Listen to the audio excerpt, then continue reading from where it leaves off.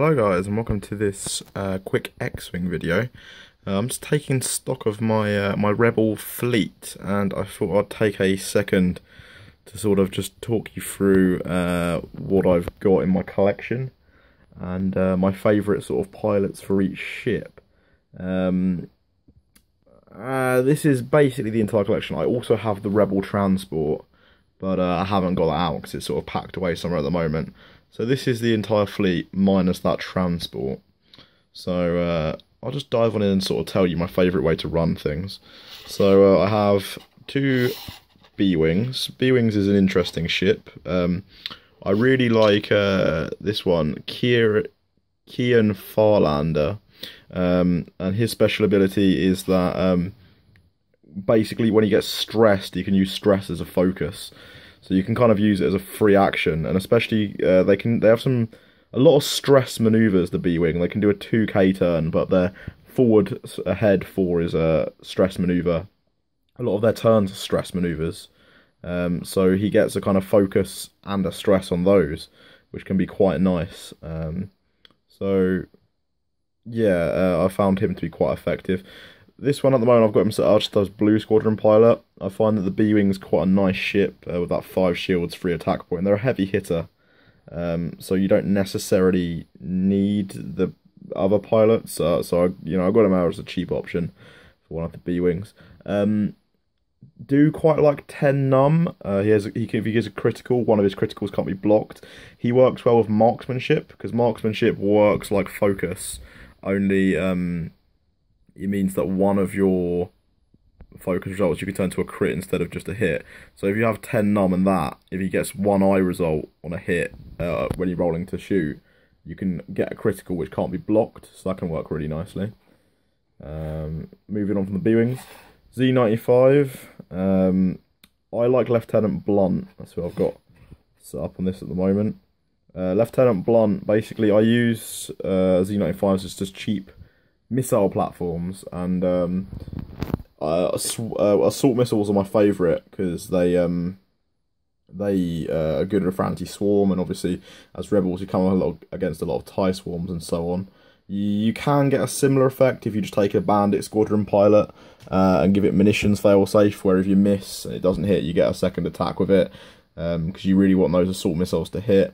But Lieutenant Blunt's thing is, even if it misses, it still counts as a hit. So it's a great way of getting those assault missiles to, do damage to things around him. So I like Lieutenant Blunt for that. Corrin Horn, my favourite E-Wing pilot. There's a bunch of ways I equip him, which I won't go into now, because the video would get ridiculously long. Where I basically just set him up for that massive double tap. He's one of my favourite pilots. And I like him in the extended universe, because I read some of those X-Wing Rogue Squadron novel type books, and he's a badass. 2 A-Wings. Arvel Crinid. I have a special build I do with him, where I use one of the cards from So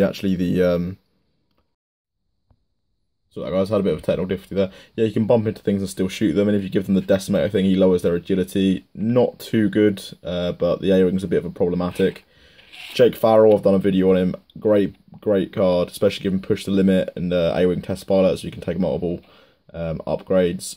So they're my A-Wings. Y-Wing, favourite looking ship. I just love the look of the Y-Wing. Sadly not that good, but I go for Dutch Vander most of the time. And his thing is he can give target lock to things around him, which is actually really good. If you can give free actions to things, that's always a good move. So Dutch Vander there. I won't bother going into it. Fat Falcon, Han Solo. Always a favourite. And then this is the X-Wing wing. There's a lot of X-Wings. Hobby Clivian, he's got some cool combinations of Astrom-X where you can double stress things and give stress to other things, and you can clear the stress himself. There's some nice builds you can do with him. Sorry, this is the one I've got set up as Hobby Clivian. This is from the Rebel Transport set. Like I said, I haven't got the transport out. This is Biggs Darklighter. Don't need to talk about him too much. One of the most popular cards. Obviously, if he was running in the middle of this, everyone can only target him, so it makes everyone else do their work better. It's not a no-brainer, really. Great card. Next up, we've got Garvin Dreas, one of my favourite X-Wing pilot cards. I love pairing him with Wedge and Swarm Tactics. It's a really nice combination, especially if you have Dutch near them. So him, Dutch and Wedge, they can get some nice synergy builds with Swarm Tactics, where they can basically Garvin and Wedge can both be target locked and focused, and both firing at pilot skill 9. So I like, that's a personal little combination I like to run.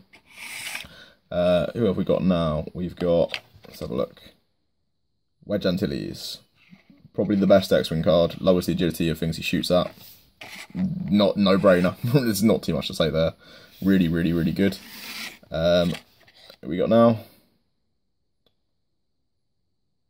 Luke Skywalker. Not very good, actually.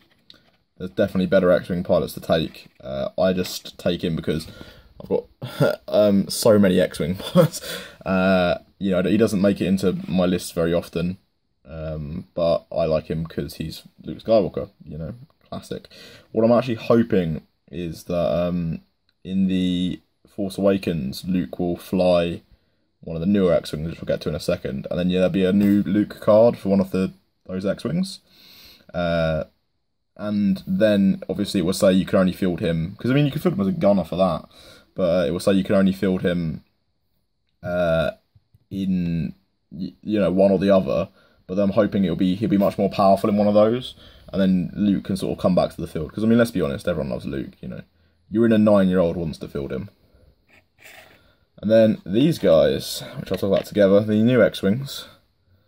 In terms of aesthetics, I think I prefer these X-Wings. I'm not too sure I like the engine block there, but I do like the blue paint scheme, so kind of undecided. And I've gone for, just for the sake of this display, I've gone for Poe Dameron and the most basic, the Blue Squadron Novice. So, guys, yet another technical issue. Anyway, they can boost, which is really cool. They've got a new type of upgrade, which is interesting and new. Only the one card for it at the moment, but cool to see. They've got better shields, and in terms of points, they're definitely much more cost effective than the X-Wing. So, you know, definitely an improvement, but at the same time, aesthetically, I just kind of prefer that one. So, yeah, I don't do enough X-Wing on this channel, really. I'm mainly a 40k guy.